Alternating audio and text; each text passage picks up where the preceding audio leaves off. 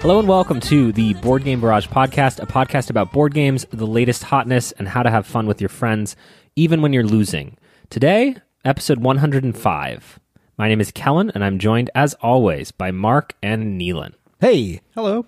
You have returned from South Africa. Yeah. From the land down under. That's it's one of the other lands down under, but not the one we all are super familiar with. Are the bloomin' onions in South Africa good? Yeah. They're even better than the Australian ones. Closer to the source, right?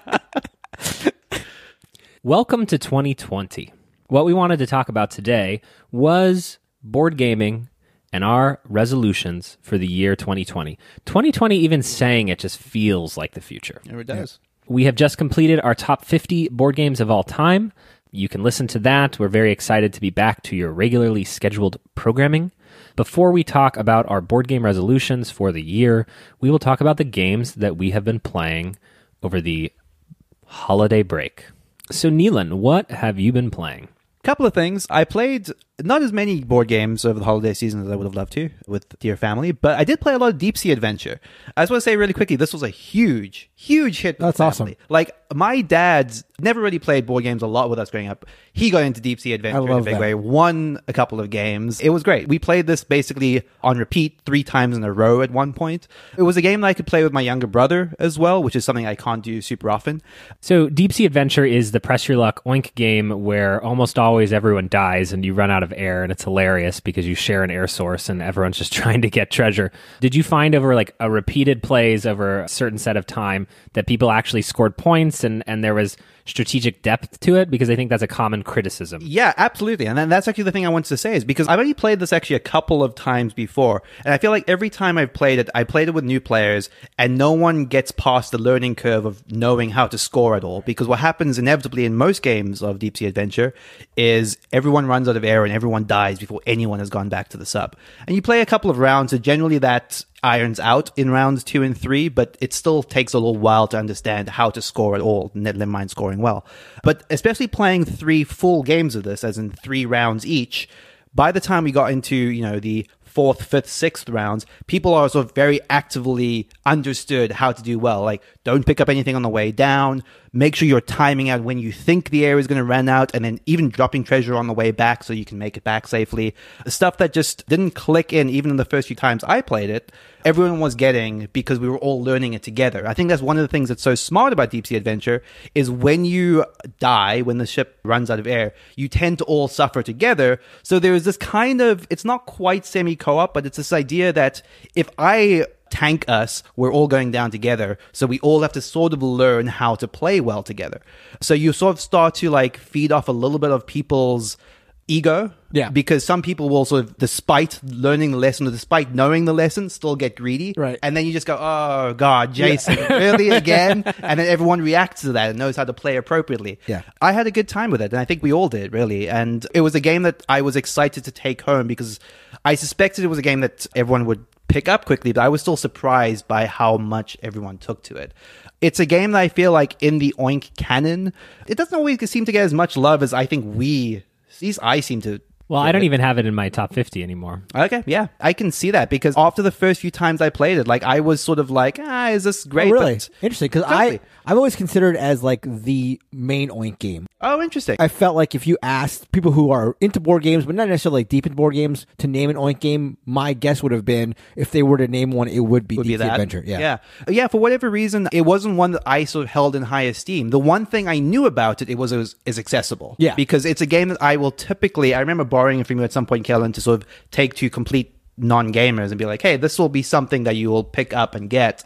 And even if it didn't necessarily go great, they got it and we were playing a game. But yeah, seeing it get picked up quickly and enjoyed thoroughly was really like one of the highlights of my board games over the holidays. I love hearing that your dad got really into Yeah, it. I love when parents or people who are non-gamers that you're close to totally connect and really get into a game like that. That's awesome. I would have to say, like, in all of my time growing up, I don't remember a time where we were all 5 of us actively playing a game, enjoying it together. Because typically, like, I might play like Scrabble with my mom or something else on the side with my older brother, but all 5 of us just in one game together and actively enjoying it was great. fantastic. So that's Deep Sea Adventure. Moving on from that, we all just played a few games of Point Salad here at the table. This is a game that came out from AEG last year. It is a very simple drafting game. There's a deck of cards which are double-sided. On one side they have one of 6 different vegetables, and on the other side they have a way to score different combinations of vegetables. So say a scoring card might be get 4 points for every onion but lose 2 points for every tomato, or every combination of onion plus cabbage plus lettuce gets you 8 points. On your turn, you're either going to take 2 vegetables or take a scoring card, and you keep playing until all of the cards have been taken. There are some interesting considerations because the cards are double-sided. If you take a scoring card, you can later flip it over to the corresponding vegetable on the other side, which gives you some flexibility later down the line. If you're like, oh, I desperately need this vegetable to fill out a set, so you might sacrifice a scoring card to turn it into a vegetable that's worth more points for you. There's a little bit of looking around the table, seeing Kellen's going heavy on carrots, so I might want to make sure that Kellen doesn't get all the carrots. There's enough fun little considerations in the game that's super easy to teach and plays really quickly. The game encourages you to play multiple rounds of it. In fact, depending on the player count, the deck splits neatly into the appropriate number of cards. So in a 3-player game, we just divided the deck into 2, played 2 games straight, and combined our scores. Super simple. What did you guys think of Point Salad? Well, I know that Kellen likes carrots because both them and his name start with the same letter. So I knew going in he was going to go heavy into carrots. Yeah, it's been 105 episodes and you don't know how to spell my name. That's great. Congratulations, sir. I thought it was a game that'd be very simple to teach, and I can see playing it with, again, non-gamer friends to introduce them to the idea of drafting and set collecting.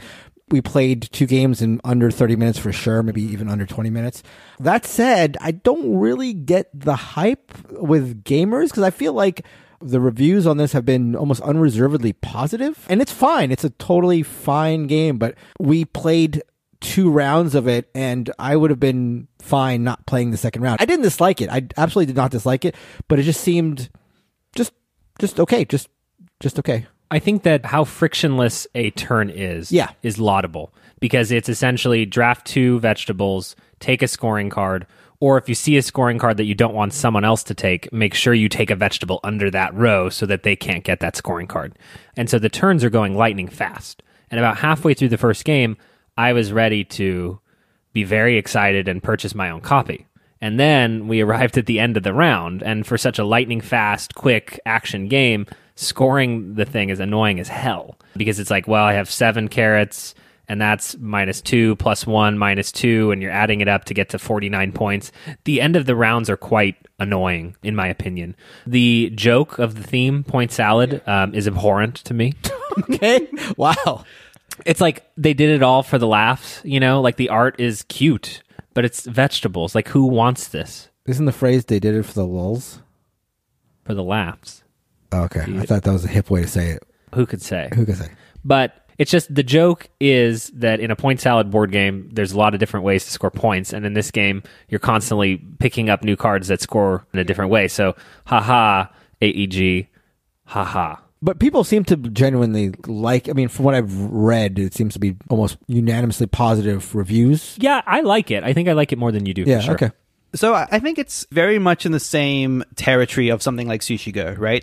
And one of the things that I think that struck me about it is in some ways, like you said, it's very frictionless. It's easier to explain than Sushi Go, even, I would say. And I think it has the same appeal to non-gamers, and that is not perhaps as cute as Sushi Go, but it's cutesy, it is bright colors. You get the feel that you know what you're going for. It's like in the same way that you might, I need to get wasabi this turn, or what have you in Sushi Go. Right. You know, I need to get that onion. You get excited when you see onions because like, I'm just going to grab 2 onions on my turn. Like, I think there is an appeal to that a lot of people that aren't familiar with a lot of games would gravitate to very quickly. This is a game that I feel like I would be excited to very quickly break out with people that don't play a lot of board games in the same ballpark as Sushi Go. It's interesting you bring up Sushi Go because my first plays of that were with people who aren't into board games, and I ended up loving the game just because they were so into it. Right. And it got me so into it. I wonder if I had played this initially with that same group, if I would have a more positive opinion of it. And again, just to be clear, like, I don't think it's bad. It's just sort of blah. Just fine, yeah. But the reason I want to sort of specify this with Sushi Go, because Sushi Go is not a game I am excited for, but like you said, I love playing it with other people. It's a game I love showing to people. Point salad, I don't know. It didn't excite me. I got to the end of the game and we were all kind of just surprised at the way the points ended up being. We were just one apart, coincidentally, probably. But it didn't feel like what we were doing correlated to the points we were getting necessarily. I didn't feel like I knew I was winning. It was just, add up the points. I got this number, and who knew why or how that happened. But it was fun to do it. I liked grabbing vegetables. Yeah, and it was so fast. That's kind of what saying. Turns are rapid fire, sort of like an Ethnos sort of feeling where it just flies around the table. Totally. That's Point Salad by AEG.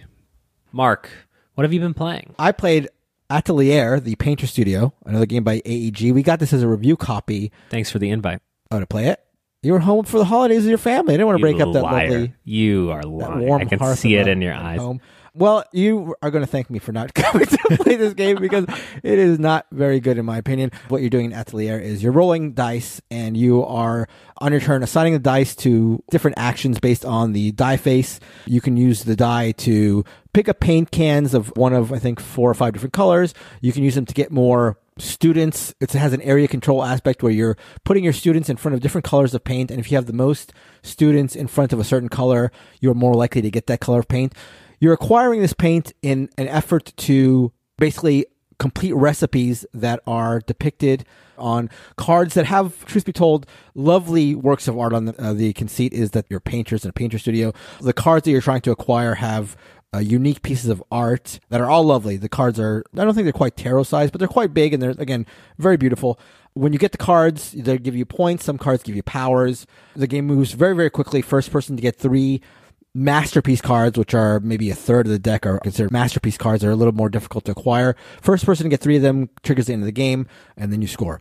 So this is clearly a game that is meant to be played with people who are looking for games like Point Salad, like lightweight games. It's a game that you might bring out to non-gamers to, instead of showing them drafting or set collection like you would in Point Salad or Sushi Go, this is something you might introduce them to, like dice manipulation or recipe fulfillment, or even area control. The way you get paints is an area control quality to it.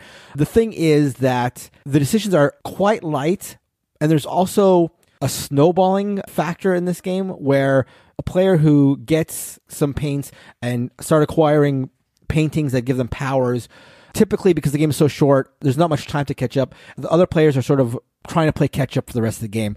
And that would be fine if there was a little more meat to the game, if there was a little more decisions to be had or struggle or something. But in fact, it's just such a light game that you look up and you sort of realize that you're not going to win because somebody else has acquired all these powers and the game is sort of over. And I can see some people liking it, but it's, for me, a step beneath Point Salad in the sort of mehness. It's just all right. So it sounds like reading between the lines, you lost the game and now hate it. That's true. Well, that's fair. This is just like Tapestry problem. That's right. No, I won Tapestry and I still hated it. You did not beat me in our first game of Tapestry. Okay, but I beat Neilan in both games. Well, did I beat Neilan? No, you beat me in your second game. In fact, I had this high score he'd ever seen. And look how that turned out. They didn't balance the shit out of that game afterwards, right, Mark? They didn't change the point value of 3/4 of the factions in the game, did they, Mark? Well, he listened to me. I think Jamie listened to my criticism and said, hey, that guy's got something. So that is out Atelier. It's a pass for me, but... All I could think about was Fresco, another game about painting for Euros that I don't like. Fresco. No. You don't like it? No. I like Fresco. Fresco has a lot more to it than Atelier. If you're looking for a painting-themed game, definitely Fresco above Atelier. If what you've been craving... But we got painters in the audience. They're looking for painting-themed games. Fair. I had the opportunity to play so many board games over the holiday break. So many board games. Got to try Monolith Arena for the first time, the new version of Nirishima Hex in the fantasy world. I got to play Neilan. How's my pronunciation?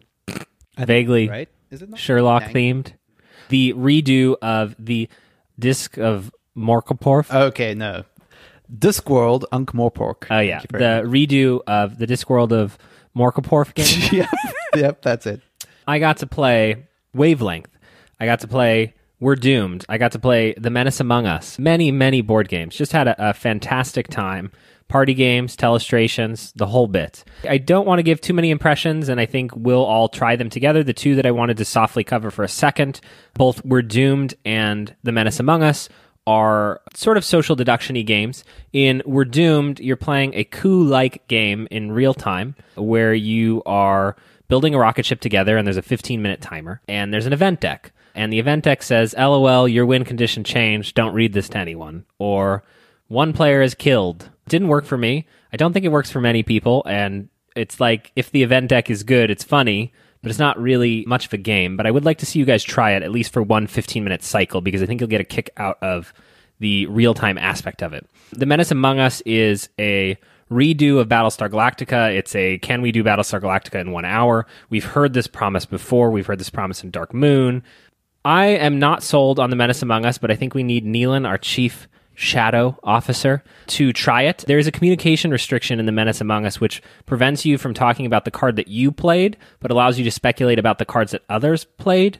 And it's the wonkiest paragraph restriction that makes me want to dislike the game from the get-go. I had decent rounds of it. I played it back-to-back, but I would like to run it at least once with you guys. May get a chance to do this at like Dice Tower West, Dice Tower Con. I feel like that's a kind of a good convention game. Some interesting things going on, but the game that everyone should be talking about, the game that everyone should be trying to play, Wavelength. I played a lot of Wavelength myself over the holiday break. How did you acquire a new game? Did you con a grandma? It was gifted to me. Of course it was. Gifted. Wavelength is a party game where you divide into two teams and you try to communicate with each other on a spectrum. So on a player's turn, they will get a spectrum, and that spectrum could be good to bad. That's a fairly easy spectrum, you know. And then there's this nice, physical, beautiful apparatus that will give you a percentage, essentially, on the map that scores 4 points. And then flanking that, so it might be at 80% of the way full. And flanking that at 70 and 90 is 3 points. So if you get it right in the middle, it's 4 points. And if you flank it, it's 3 points. And if you flank that, it's 2 points. And no one can see that but you. And you have to give a clue on a scale of good to bad that will make them turn the dial right into that sweet spot. So 80%, good to bad. Mark. Yeah, not what I would say, but sure. But what makes the game so much fun, so interesting, is that those scales change. That scale could be unattractive man to attractive man. And then suddenly, you know, when you say Matt Damon, what do you mean by Matt Damon? Because if you meant the hottest man alive, you might say Brad Pitt. You know, Matt Damon is clearly not Brad Pitt. So, I mean, is he better than half? Who can say? He's better than Nicolas Cage. He's not better than... So the game becomes this question of, well, what's the extreme, right? Like, if they meant all the way, what would they say? Right. Illegal behavior to legal behavior. And it's like, well, you know, murdering someone is very illegal. Like, what is jaywalking? Yeah. Right? Because it's not a legal activity, it's illegal activity. And so there is tons of discussions, tons of hilarious moments where people have very different understandings. What did you think of Wavelength, Mark? I really, really liked it. First of all, the production and all that goes into it is fantastic. The dial that you use to set where it's going to fall in the spectrum, the way the spectrum, the answer is revealed, the way it all fits into the box is just great. The scoring track is built into the box. Everything is sort of self-contained into the box in a very, very fantastic way. The way that you rotate the dial even provides feedback. Yeah. It clicks a little at you. And it reminds me, you know, and it's something that you may not realize, is that even when car manufacturers make their vehicles, they're thinking about how much the button depresses and what that feels like and trying to standardize it across the car. It's very clear when you play Wavelength that some of that thought process has gone into it. Right. Although the one issue I have with the production... Locking. No, locking is fine. Oh, really? Well, maybe we're talking unlocking, about the unlocking, because you have to be careful not to accidentally spin the spinner when you unlock. But it's a minor gripe. I feel like this is a game that will stay in my collection. However, the one issue I have with it is it's a party game, certainly, right? But when the clue giver is trying to figure out what clue to give, and they're debating what clue to give on the spectrum, in my experience, it's been really tough for a lot of players to do it. And so it just grinds the night to a halt, where people are just trying to figure out, like, overrated actor, underrated actor. Well, I'm at 30% who falls into that category, and they're just like agonizing over it and trying to figure it out. And then everybody's just sort of sitting around. And sure, we're chatting about other things, but I think maybe implementing a timer or something, just like forcing somebody to get an answer out and get to the fun stuff. But I just found in all my plays of it, I must have played it like 8 or 9 times over the break, that was the one thing that was a drawback. Yeah, I think, speaking of fathers, my father could not grok this. Yeah. And he's not a game player at all, but like, he was excited to like sing us a song as his clue, but then it was a happy song and he was trying to get us to do a sad thing, but he didn't really understand how the dial worked, honestly. Yeah. Like he thought he could then move the dial, but we had explained it a couple of times. And there's a lot of clue restrictions if you're wanting to try hard it, so I don't recommend really explaining those to people because it's like it has to express one idea and can't be a compound idea and it can't be of or related to a ratio. There's a lot of those little wonkiness. What I will say is that this falls very strongly for me in the party games that should not be scored. I do not think the scoring works at all, and actually was what I thought you were going to say. Okay. Because if a team is losing by more than 4 points, they just get to keep taking turns. You only play to 10 points, and in the rulebook, it's like, if your team is losing by 4 or more points, you just keep taking turns. And so when people compare it, it's being compared to Codenames, which I think is lovely. I mean, it's fantastic to even be in the conversation with something as good as Codenames. But I will say that if you're looking for that strong competitiveness to it, I've probably played it 15 times over break, and I think there was maybe one game that felt like it was even approaching the tension that comes into a Codenames game when you're getting down to the end and feeling like there might be some kind of scoring. I stopped scoring it about halfway through and probably will never score it again. We played with scoring. What I just did is we just rotated back and forth, regardless of where how far our team was. And scoring was a completely secondary thought. But I just thought that the scoring restriction sort of ended a game where it should end. You end at 10 points, and that just felt like a good time to end it. A couple times we just played it where everybody on the team got one opportunity to be the clue giver. Right. That's mostly how we played it. Yeah. I think what scoring does that's nice is once a team has guessed, the other team gets to go, is it more that way or more that way to score 1 point? Okay. And I think letting them in it. So there's some engagement for the opposite team as well. And I think that's fun to do, even if you don't score it. Sure. So I have one question. I've not played this. You described something when you were describing the way, say, the idea of the Matt Damon, Brad Pitt. So is there a personal bias to a lot of these questions, or is it? I'm putting to mind as something like the way we described something like True Colors, where you're revealing a little bit about the person as you're playing it. Does it have a lot of that, or is it a bit drier than that? It's a bit drier than that. I think that there could be overrated actor to underrated actor. There are some morality based questions that kind of reveal something. So there will be moments where someone's just like, "Wait, how can you think that?" Yeah, we had more than one time that somebody said, "Sure, she might think that we don't like." Yeah, is it what I think? What does she think we think? Is it what I think? Is it what they think? Or is it what the world thinks? Okay, It's a very common sort of framework. Christina, the Blue Tank, commented that it's sort of at its best, it approaches a True Colors vibe for a few moments, but maybe you should just be playing True Colors. Okay. But this is much more easily accessible for big groups of people, and it is good because you can get it out and you can be playing in about 30 seconds because you just put the scale down, you say what it is, and then you literally physically hand the box to someone and say, move the dial where you think this should be. Yeah. I mean, just the thing is, you're absolutely right about that, but your turn will be 30 seconds because you're familiar with the game, but then it can, again, did you have the experience that it got sort of grinding? Yes. Yeah. I played a round of it, I think, with 20 people in the audience where I gave every clue. The way that we played the game is Kellen got a new card and then tried to make people laugh while also, and that was enjoyable. Yes. I provide that sort of entertainment for people. Your audience. So that is Wavelength. Neilan, I think you should 100% play. I would love to, yeah. I mean, Wolfgang Warsch, in any time of day, I would happily play one of his games. And I've been itching to try this for a while, so yeah, I would love to do it. So now on to our featured topic for the day. That topic is on our board game resolutions for the year 2020. I have such a hard time even saying the year 2020 because I think I'm in Blade Runner and not the Australian kind. I think of 2020 with Barbara Walters and Hugh Downs. Don't know who those are. People are. Barbara Walters and Hugh Downs? I know Barbara Walters, but what is 2020? Look it up. You're an old man. Look it up on the internet. You know that you're closer, actually, okay. You are not closer in age to my father than to me, because I calculated it the other way. Christina. I thought you were going to say closer to death or something. Oh, no, that would be great. So board game resolutions. I think that the function of having a board game podcast changes the way that you play and interact with board games. I think that the more years you have in the hobby, your mindset changes towards how you play games and how you collect games and what you want from board games. So I think it's always important to think about, to project, and sort of put on paper what you're interested in doing for the upcoming year. So, with that said, who wants to give us, Neilan, do you want to give us your board game resolution for 2020? Totally. This is born of a couple of things. I think in general, I've had the smallest collection of the three of us for a while. And a lot of that is born out of just having been in the game for less time, I would say. I've found my collection ballooning in ways that I didn't anticipate in this last year, just because of the rate at which we've been acquiring games recently, and also just at the infrequency that I've been able to play games over the last year. So one of the things I sort of wanted to quite heavily start to do as soon as possible is just actively cut games out of my collection. And this is something we end up talking about a lot, but this is the most I've felt in a long time that I could probably cull a third of the games in my collection quite easily. So Neilan is known for keeping all of the insert for his board games. Do you keep the insert if you get rid of the game? No, the reason you keep the insert is so you can put it back into the box when you get rid of it, obviously. And so what is driving you to do that? Because you live alone, sad man.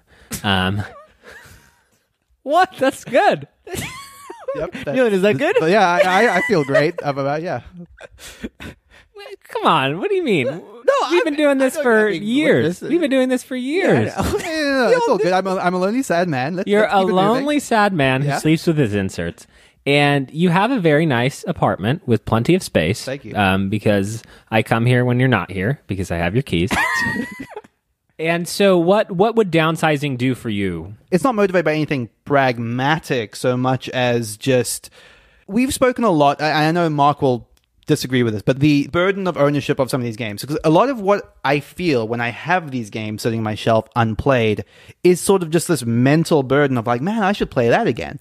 And realistically, I shouldn't play it again, because the only reason I feel like I should play it again is because I own it, right? Whereas if I was to be sensible about the emotional investment I have in that game, I would have played it at some point in the lot. So let's take, for example, Fury for Dracula, which is a game I have unplayed. Dracula. Sorry, Fury of Dracula. If you had played it, maybe. If I might know that, yeah. Which is a game I've had unplayed on my shelf for probably about 3 years. Whenever it went out of print, that's when I snagged my copy of it. I still have this emotional thing in my brain telling me, oh, I should play that sometimes. Realistically, I don't want to play it, or I would have played it by now, right? But honestly, very real. Well, you say very real, but do you want to play it? Only because I see it, because I see it every day. Okay. Like, if I didn't have it on my shelf, I probably would never think about it ever again. Right. I agree with that. But, like, do you want to play for your Dracula? Like, I get, like, if you didn't have it, you wouldn't be dying for it. But, like, do you want to... Let's play it. Like, but I could say that about 100 other games. Let's get right? 100 other games. No, you're missing the point, Mark. I've never wanted to play Fury for Dracula, but if I did, it's like... You just need that one other person to spark, right? Because every time spark you right here. Every time you've said Fury for Dracula, I kind of like look away because I don't want you to call on me to play it with you. Right. No, but I think that's part of it. Is that like for me, as someone that is, to be very real, like partly quite an anxious person, these things weigh on my mind in a way. A thing I started to do in recent years, which is actually quite distressing, is itemize my entertainment. Like, oh, these are the films I need to watch. These are the shows I need to do. These are the video games I need to play.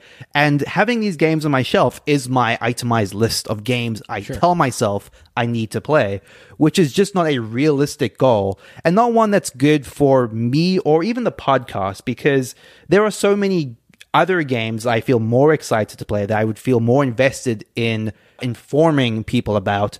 Fury of Dracula is not one of them, right? It's an archaic design, not that I know about it specifically, but it's not a game that would be super informative for myself or the podcast. Does that relate to the same for video games? Like the games in your Steam library? Yeah. Like, do you actively not buy games or try to delete games off your hard drive in the same way that you're kind of talking about absolutely. now? There was a point in time where Steam sales were like one of the most important things. I'm going to look at the games that are like down 80% and just add them to my collection. I have made an active promise with video games specifically that I won't buy a game until 5 minutes before I'm about to play it. Who did you promise? Myself. Because you have no one. Yeah, I have no one else to promise. One of the nights I was just sitting on my own, sadly and alone in the dark, I just said to myself, this is where it ends. I will not buy video games unless but seriously, unless I'm planning on playing them immediately. And it's part of the same thing with board games. The drive to acquire without the drive to actually want to play that game specifically is something I just want to I want to do less of. What pushed you over edge? Was it like seeing a number for your collection, or was it just the feeling of having the games around, or what was it actually? It's the feeling, because even just like right now, Yeah. like, I'm literally surrounded on all three sides by board games in piles that are not organized. They're not in a good place on Right. my shelf. A lot of them are, the reason that they're out in view is actually as a reminder to play them. Sure, yeah. And it's just a drive or an impulse I don't need. There's enough stuff that I'm actively excited to play, that to feel like these other games are just sort of nagging at the edge of my consciousness, I don't need it. Yeah. And so when you envision Neilan as he enters 2021, fresh and spry and much younger than Mark, still, that's how it works. What do you feel like you will have accomplished as a result of this reduction? I think what will remain is a shelf of games that I am feeling actively excited to pursue. So like a vibrancy for like wanting to sort of play every single one of them. Be like, okay, these are the games that I know that these are the people I'm going to play them with. This is the time that we're going to do it. I've spoken to this individual about saying we're going to do this at some point, rather than just this nebulous. And just to level set, right? We're not talking to the board gamer who's either new to games or has 20 games or has 30 games. We're talking about like 100 games, right? 100, my collections are like 100 and something at this point. I just want to like level set Sure. for people who may be listening. Yeah, so Sorry. no. I think that's absolutely valid, because I think that a lot of the times that this discussion comes up, and when we've had it with people in the past, you realize that you're not even having the same conversation as someone that's sort of like, oh yeah, I'm going to kill my collection, and they're talking about one of the 10 or 15 games they have. Like, the burden of games gets more at a certain level. Although I think it's a very common thing to see, you go to Reddit or you go to Board Game Geek, and people who are new to the hobby will express that they've gone through a binging period. When they first get into the hobby, they just buy a bunch of games. So there are different levels, obviously, but I think it's a common issue people have, where they look up and they realize that they've just acquired all these games and they don't really know why, or they lose track of the playing in light of the acquiring. Yeah. Mark, what is your resolution for 2020 as So it relates to board games? Well, it's funny that you say that, because as a whole, I'm not really one for resolutions. I feel like, Neilan just mentioned the idea of having this burden of ownership for games that he hasn't played, which is something that I don't feel or connect with at all. I'd never have that feeling. Well, he also owns a home. So tied into that for me is rejecting the idea of self-imposing restrictions, because I see them as something that it's great to do it, so let's just go for it. But like, having them as a resolution makes me feel like all I'm doing is inviting a negative feeling. Is your resolution to not have resolution?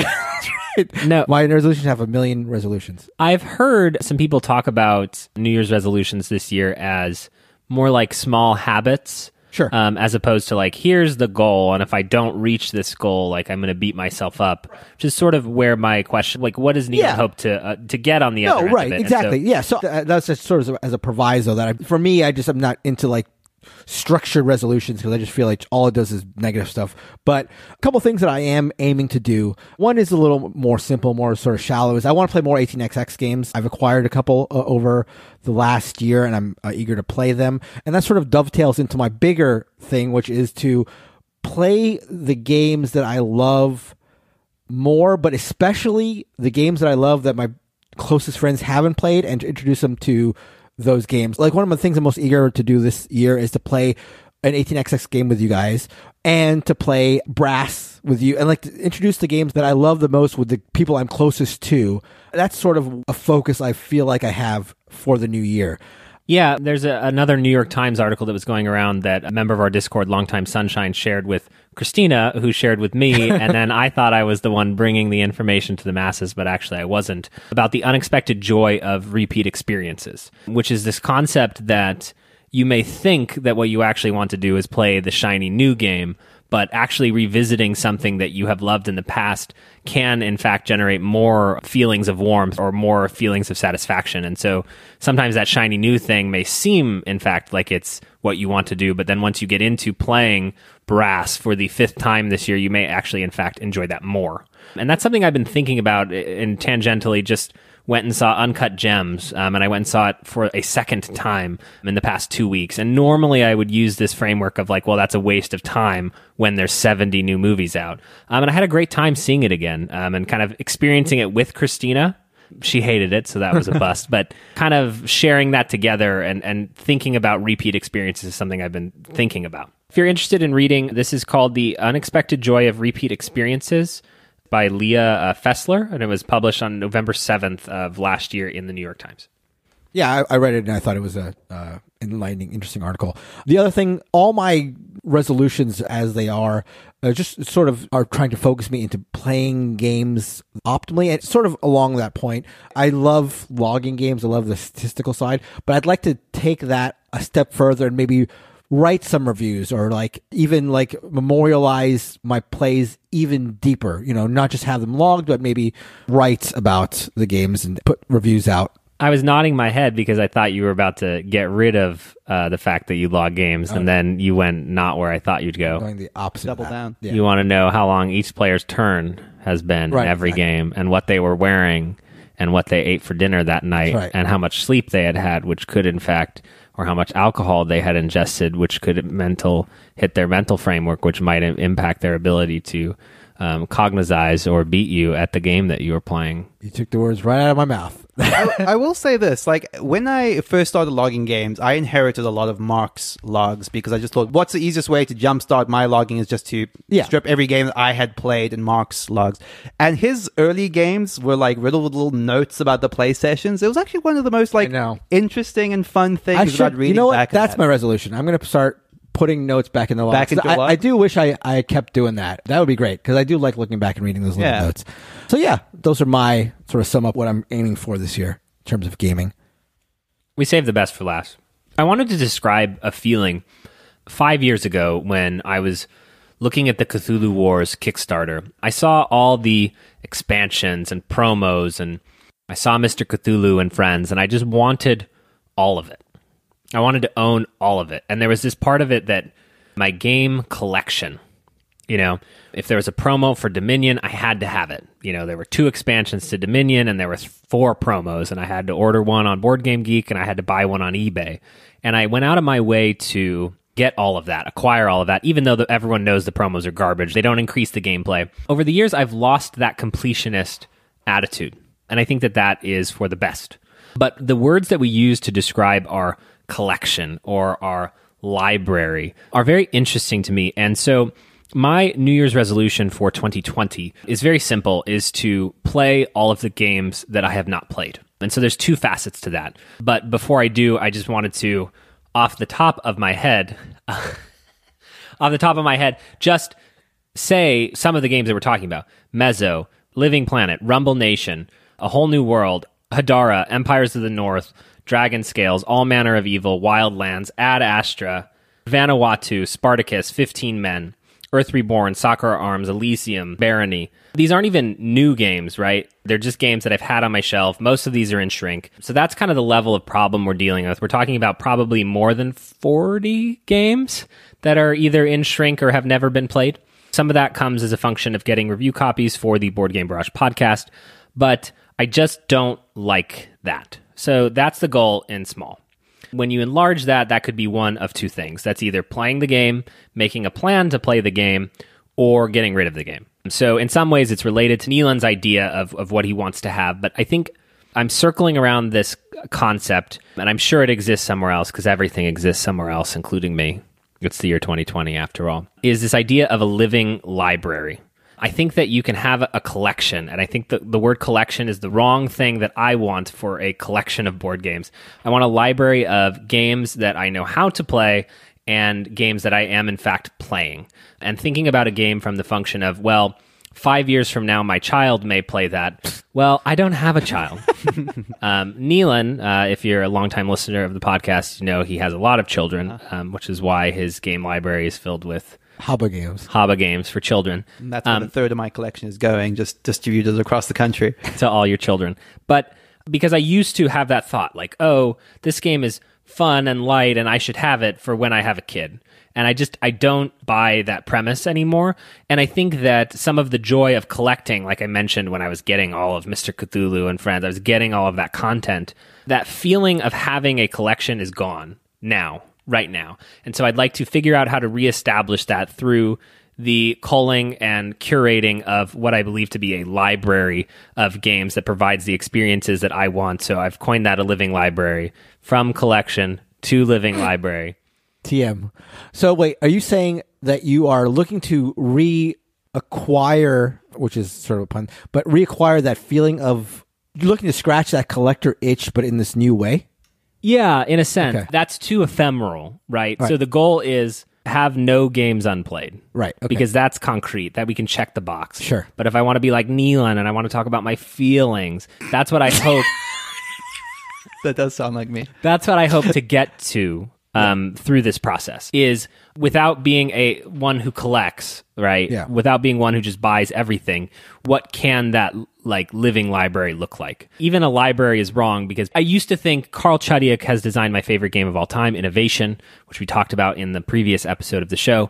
I used to think I needed to own all of Carl Chudyk's games, and I don't like all of Carl Chudyk's games. I do not need to own all of Carl Chudyk's games. Right. But your ideal situation is to have a library, a collection, whatever the term is, of games that you are playing regularly and know the rules of. That is your ideal situation? Correct. Out of curiosity, out of my own curiosity, what number is that, do you think? I mean, I think in a perfect world where there was no podcast, Right, sure. that number would be under 75 is my hot take. In the current world, I don't know that we're going to get there, which is why the goal is get rid of all your unplayed games. Sure. Yeah. I think that, for the longest time, I have had Schedule Cthulhu Wars Onslaught 3 with friends. Yeah. And I was on my to-do list from August through the end of the year. I finally got to play it. Had a fantastic 5-player game of Cthulhu Wars with friend of the podcast, Brandon. That's dumb. If you want to do a thing, do a thing.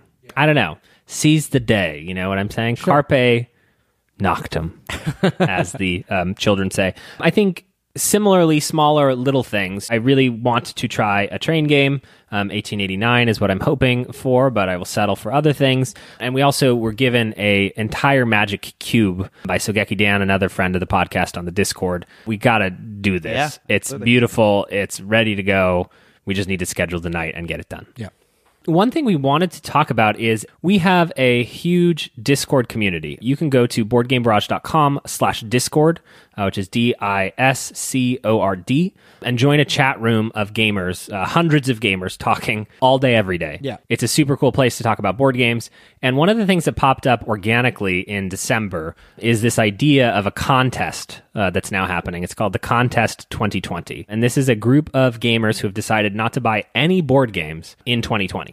So this is being run by Wa Wilson, the steel blue tank. He has graciously decided to help moderate the Discord for us. And this contest is very official. There are rule books, there are sign-up sheets, and they're very serious about what they're hoping to get from not buying any games and just feeling like their collections are already in a good enough place that they don't need to buy any more games in 2020. It is a hilarious channel to participate in because everyone else who's not participating is going in there and being like, hey guys, did you see the Oath Kickstarter is starting next week? Wow, Oath looks great. Or here's a board game sale on Amazon. So there's this taunting and lovely fun that's happening with this contest. There are rules and honor systems, rewards, consequences. There's a green tank challenge that I'm going to be giving a prize to for the person who has the best chain of trades. So if you can trade a paperclip for PAX Premier 2nd Edition, you'd be in the running for that. One of the punishments is that you have to go to KFC and It prove... is not a punishment. Well, that is definitely not a punishment. That's true. And you could come to my house and we could get there very quickly. But there is a FAQ of all of the ways in which, everyone is trying to come up with ways to break the rules of this contest. But they have graciously agreed to allow any new members to join the contest for a week after this episode comes out. So if you're interested in that, that is a channel on the Discord called The Contest 2020. We wish them the best. I thought about joining and then bought a board game after January. And just to be clear, it's serious with rules and they're taking it seriously. The intention is there. There's a genuine intention there, but it's also very, very lighthearted as well. as Kellen mentioned, they're like ribbing each other. They're talking about the upcoming Kickstarters, and people are going into this contest knowing that they're definitely going to like bow out. Bow out in a couple months. Point. So it's just fun, but there's like an optimistic, positive vibe to it. Yeah, like you said, there's positive sincerity to it, where people will show up and be like, "Oh, I had to return a game. Do I still lose?" Like this very like, "Am I bending the rules by doing this?" I love it. Like just like the sincerity of like, I don't want to lose the contest, but this thing happened. And, it's great. Yeah, it's very, very good. It's like, will Eric Lang release, the new Onk game? Hopefully it's after July, because I kind of want to win this contest. Right. So a fantastic board game resolution. But please join the Discord and share what your board game resolution is for the year 2020. I think, Mark, you are right that setting up firm goals with the expectation that you might fail them can lead to anger. But I do think that in my opinion, the goal of setting goals is actually just the thinking. Yeah. In the thinking about your future, you can make real what you think. Sure. I agree with that. You should have a target in order to get where you want to go, basically. Couldn't have said it better myself. I think I already did, but we'll let the editing do that. We are bringing back a fan favorite, things that we're looking forward to in the next little while, whether that's board game related or not. So I'm going to bring it back full circle, because I think the very first time we ever did this years and years ago, what I was excited about was an upcoming math trade, and I am excited about two upcoming math trades, both the local Strategicon math trade, which is coming up in a couple of weeks, and the Dice Tower West math trade, which is coming up a month after that. So I am gearing up. They're already open for people submitting the list of their games, so I'm getting psyched up about those two math trades. Trades are legal for the contest, so you can trade away and still be eligible to win the prizes. My favorite part of Mark doing math trades is watching him shuttle everything to Las Vegas on the planes and scrounging we're for road boxes. tripping. Making us that's take true, stuff. actually. Yeah. We're gonna have two cars, one for us and one for games. Yeah. That's right, exactly. The thing I am excited for in the immediate future is one of my most anticipated games of 2019 that I spoke about a couple of times probably last year is Sanctum. We've just received a review copy of this, and we're hoping to play it in the very near future. I'm excited for this. This is a game that replicates one of my favorite style of video games, like the Diablo style loot game. It is very much unapologetically Diablo, I should say, even from the art all the way down to a lot of the intricacies of the design. And yeah, I'm excited to give this a go. It seems neat. One of the things that is organizing on the Discord right now is a meetup on the West Coast and a meetup on the East Coast, lovingly called BGB East and BGB West. BG Beast is the East one.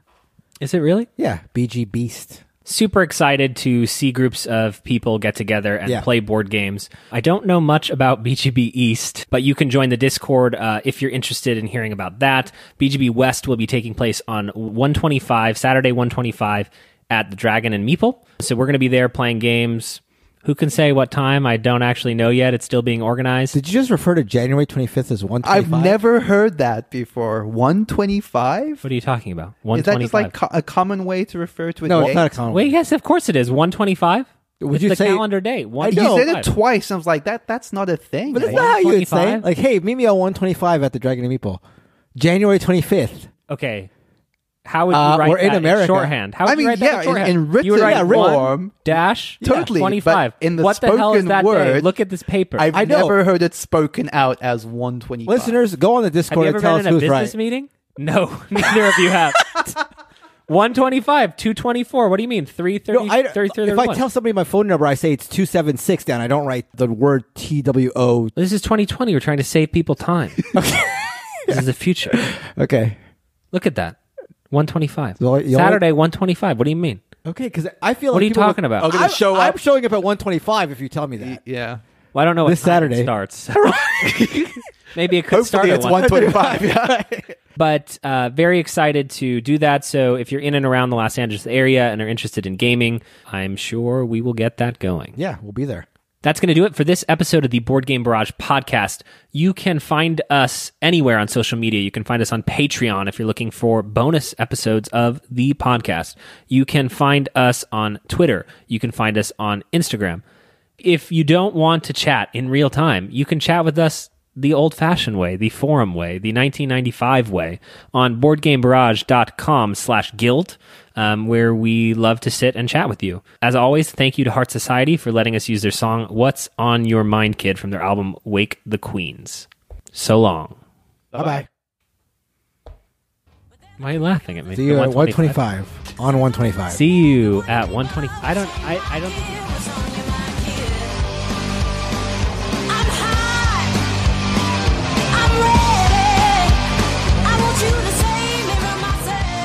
I want to be cognizant of two things, and I waited till now. One thing, I will say, in the new year, the cobwebs, I drove 90% of the way to Neilan's old apartment. Really? Which we haven't been to in... Today you did that? Yeah. Wow. But I put it in Google Maps because I had it saved. They're both saved under Neilan. I get that then. And I did that once to your apartment, actually. Oh, to the other one? Yeah. And I'm like, it does not take this long to get to Neilan's. Yeah. Like, the traffic in LA can't be this bad. Right. But it was just me. I'm the bad. Right. Two things I want to be cognizant of. One... Okay, I was glad that wasn't one of them because I'm like, why am I going to be cognizant of your...